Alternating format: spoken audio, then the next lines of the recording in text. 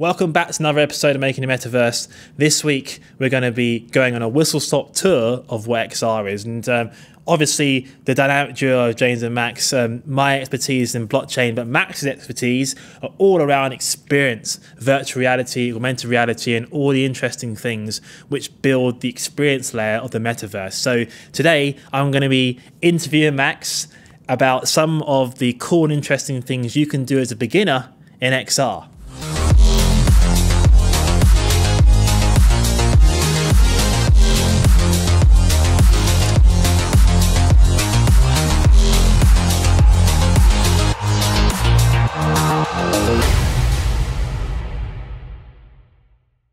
So the first question I have, Max, is what is XR? Yeah, well, in the simplest terms, it's extended reality. So you're talking about virtual reality, augmented reality.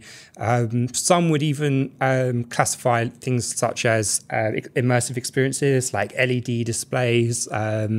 It's really moving that experience, like I said, the experience layer into virtual reality, augmented reality, and some would say immersive experiences too. So moving then, I think, to the first thing, which is the big picture here, is in virtual reality. So could you explain what a virtual reality is and kind of break down the different hardware which you would need to get started with virtual reality? Yeah, I mean, if the origins of virtual reality have begun in gaming. You know, that's where virtual reality happened, and through like desktops and the first games that wherever invented, you know, such as Pong and stuff like that. You know, when you finally had the graphic interface into computers and you're able to have games. That's I think really where the XR really began life was in the games, and as you know, things have progressed. You've seen massive worlds being built, like in Fortnite, in World of Warcraft, all these massive online games. So the idea of like extended reality has been seen in gaming, and I think that when you understand virtual reality, all that now is the extra hardware layer that now I can just put a headset on. And when I put the headset on, I can just get immersed into these virtual worlds. And I can remember seeing virtual reality like as a kid. Like, so I'm 31, born in the 1990s, and I remember probably 4 or 5 seeing early editions of like virtual reality headsets. And so they've been knocking around for a while. So it's not necessarily anything new, but I think what's really changed the landscape is the technology has just moved along so much. But it has been 15, 20 years in the making to get to a point where it's kind of ready for mass adoption. And even now, it's still got a long way to go. So virtual reality really is just an extension, I think, of the games, and having that hardware layer. Now you can jump into the games and make a really immersive experience. So what kind of hardware? I mean, what's the easiest way to experience virtual reality at the moment? Yeah, probably the Oculus headsets, Oculus Quests, probably the easiest way. I mean, you know, Facebook and Meta now Meta and Mark Zuckerberg invested in Oculus, you know, 5-10 years ago. I don't know the exact date, but it's been probably almost a decade in the making. Oculus probably market leaders, but you can experience it through other headsets like there's the HoloLens by Microsoft. There's Pico headsets who just got acquired by TikTok. So TikTok, watch this space. They're going to be doing something in the metaverse. Who obviously have brought the Pico headsets, which are pretty decent. There's a variety of different headsets out there. HTC have got an enterprise solution ranging in price from a couple £100 to a couple £1,000. But to be honest with you, like virtual reality, is you know, you could define it by headsets, but if you really want to talk about get into the area of the metaverse and stuff, some people would argue that just by going on your desktop, you can enter virtual worlds, and you may not actually need the hardware to do that. I think it's important to understand the foundations of virtual reality and the metaverse as a wider term are all mainly built on Unreal Engine or Unity. They're their software that power all these experiences. So if you want to understand how do you build these worlds, it's Unity, Unreal Engine. They're the 2 engines that power the ecosystems. Yeah, and we spoke about how, you know, the metaverse of the future will combine centralization with decentralization, and that gaming is going to be centralized because of the amount of power you need to really create those immersive experiences. So just touching on, I suppose, you know, moving on to that hardware piece. So you have the headsets and stuff, and you have phones for experiencing augmented reality. So, what would you advise, and what's kind of the software which you use if you're a beginner? What kind of what platforms or software or experiences would you recommend a beginner use to orient themselves with this new type of technology? Yeah, I mean, Unreal Engine, really good solution. You don't require any programming. You can use Unreal Engine out of the box. You can do a lot with it. But obviously, if you want to get deeper into it, you do need to know basic coding to get into the depths of it. But and I would imagine in the future there's going to be more low-code solutions out there. Like in the future, just as people can build a website through low-code, most people are going to be able to build basic 3D interfaces out of the box. So I think that's the way it's going to go. And so Unreal Engine is a good entry-level software to kind of use.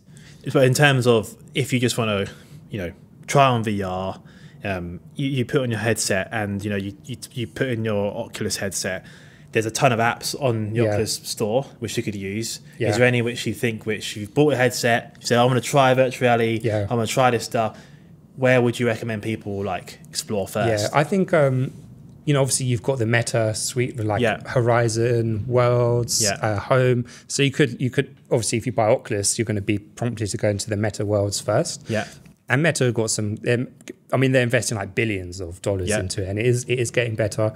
I personally, just to kind of be completely transparent with you, I don't really want Meta to win the race for the metaverse, just because I feel that the way that they track people, and it's not their fault, it's the way they monetize everything is through ads. People complain and say, oh, I don't want to be on Facebook, but at the same time, I don't want to pay for Facebook. I want it for free. So you have to give up your data. And in Facebook, once you agree to that, Facebook obviously are going to just keep taking your data and monetizing that pool, unless people say, look, well, do you want to pay for Facebook? Or whichever will be like, no, I'm not going to pay. I'm not going to pay for it. And I don't want you to take my things. They just want everything for free. So it's not that Mark Zuckerberg or the team are evil. It's just they're monetized by that. And if people are using free applications and Meta Workrooms is free, Meta Worlds is free, it's all free, but it's not free because they're going to be taking your data, iris movements, tracking your eyes, and eventually the headsets, the later editions do actually have, you can put stuff on the back of your head and it actually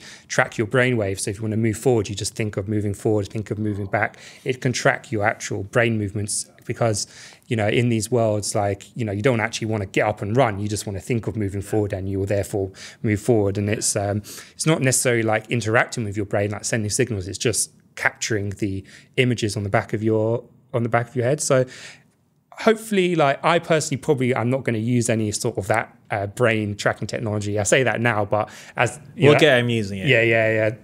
But my point is when a company like that is incentivized so much that it's a bit dangerous. But I like Apple, and I think because Apple monetize the stuff through hardware, buying smartphones, and Apple are very much on their selling point is now privacy and not tracking, and it's fine, they can do that through the hardware. So when Apple released their hardware and they've got their app store, Apple are going to be hopefully bringing some cool stuff out. But I would recommend people look at a tool called Engage. Engage is a really great tool. You can look at things like also Spatial is another great tool.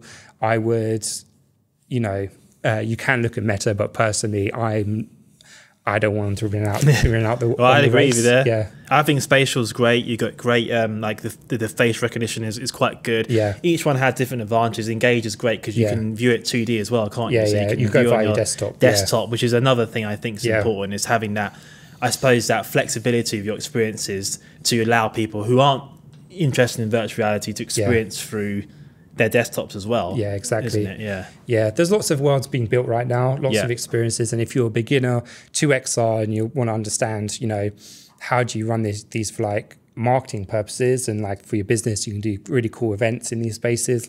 People are sick of webinars, they got webinar fatigue. You can do events in there. You can create really cool immersive experiences, like take people through journeys and stories.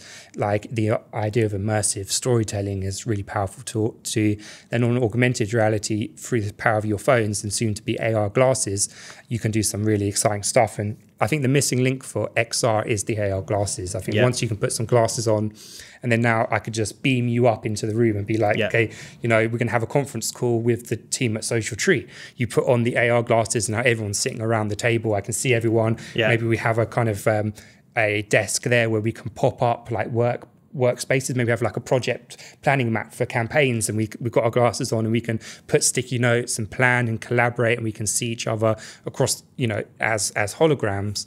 Then you're really into the metaverse and XR. And I think who knows when the glasses will be out. Like obviously Google Glass came out with their, you know, they thought about this a long time ago. It never took off. We're still waiting for Meta's release of their AR glasses, and also Snap. And then also Apple to release it. They could be like, you know, they could be rubbish. Honestly, like you might put the glasses on and be like, this is a bit of an anticlimax, and then you're going to be waiting another 5-10 years, maybe 10-20 years. Like, but I think the human race will get there. They will create glasses that are good enough. But you're just going to have to see how these glasses come out and what they look like, because Google tried it before. And if they don't get the glasses right, it could be a massive anticlimax, the whole thing. People be like, it you could know be, what? People may not want to have like, you know, what you're recording me and stuff. That was a big problem Google asked for. People weren't aware of like the privacy thing. But I think Apple, that's very exciting with Apple when they bring out their AR thing. So just to conclude then, so I suppose first step then, buy an Oculus headset, try out the apps, see how you get on. But there's so much to unpack. But I think, you know, that's get yourself a VR headset. When the AR glasses come out, whether it's Snap, Meta, or Apple, buy some glasses. You play Pokemon Go on your phone if you want a kind of AR experience, and watch Ready Player One.